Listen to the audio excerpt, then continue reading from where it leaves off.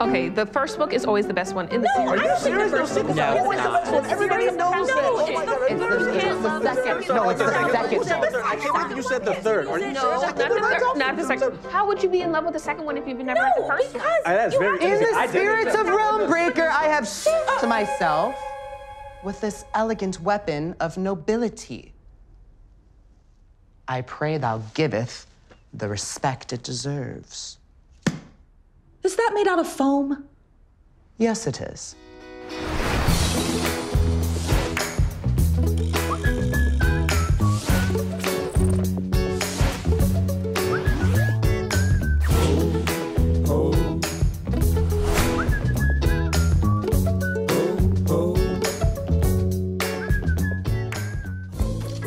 Okay, so how badass is Sarasa Sarin?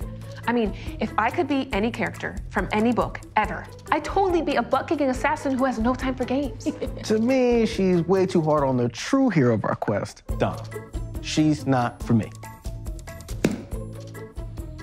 You take that back. Civility will be kept in thy hall of discourse.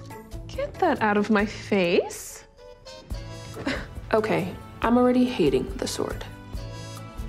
I personally liked Andre the Squire. He's just so noble and cute and honest and cute and sweet and cute. I don't know, he just seems really cute. Yeah, but he was kind of a nerd. Okay, then, Marcus, who was your favorite character? Voltic the Witch, obviously. I mean, she is the master of riddles. So? So, I like riddles.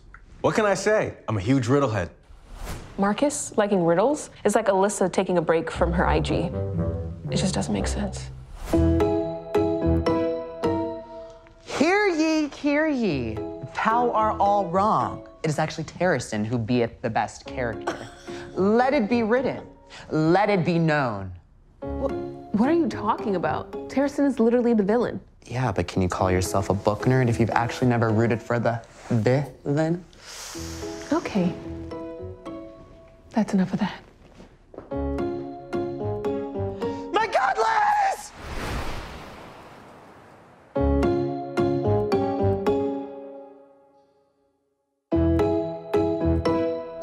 On the next episode of Book Club Problems. Should we stop him? No. Let him enjoy. It's our last day.